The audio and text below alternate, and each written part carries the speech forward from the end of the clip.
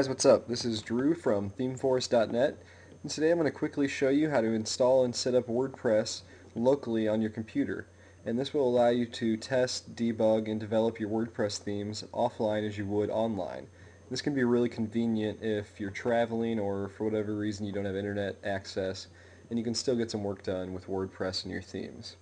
Now obviously I'm on a Mac, so that's what we'll be installing this on today, but you could do this just as easily on a Windows or Linux machine. It's not really that much of a difference. But since we're on a Mac, that's what we'll use. And we'll go ahead and open up Firefox. And we'll go to mamp.info. And MAMP, or MAMP as I've been calling it, which I'm sure that's not the correct way to pronounce it, but it's okay. MAMP, or MAMP, is Mac, Apache, MySQL, and then PHP, Perl, Python, whatever your server-side programming language of choice happens to be. And all you'll do is just click download now. You'll download it, go ahead and install it, and just get it set up. And once you install it and get it set up, you should be looking at a screen that looks somewhat similar to this. Now, two things to quickly note is that you should be looking at Apache port 8888 and MySQL port 8889. And we'll just keep those two numbers in mind for now. Now we'll click the MySQL tab and we'll click Launch PHP MyAdmin.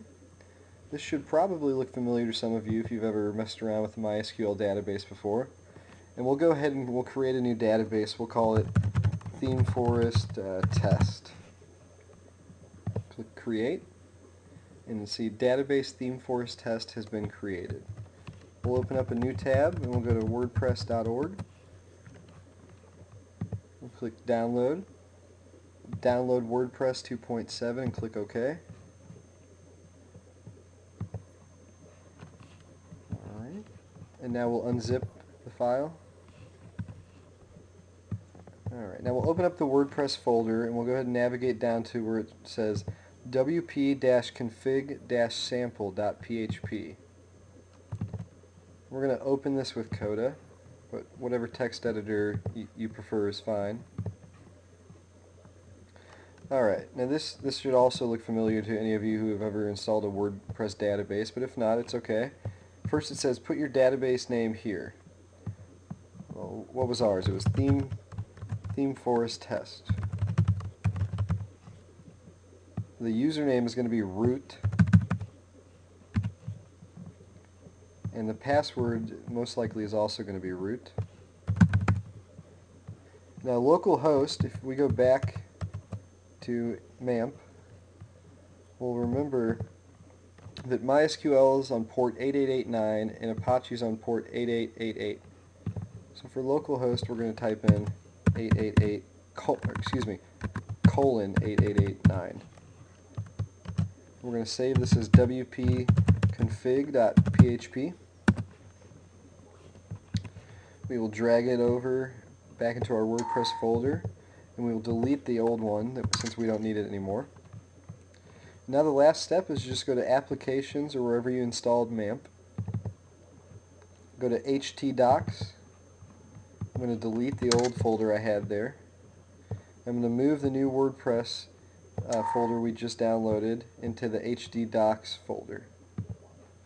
Now if I go back to Firefox and open up another tab, and I go to localhost :8888 WordPress /WordPress /wp-admin /install.php, and we hit enter, and there you see that WordPress is installed and running on your server.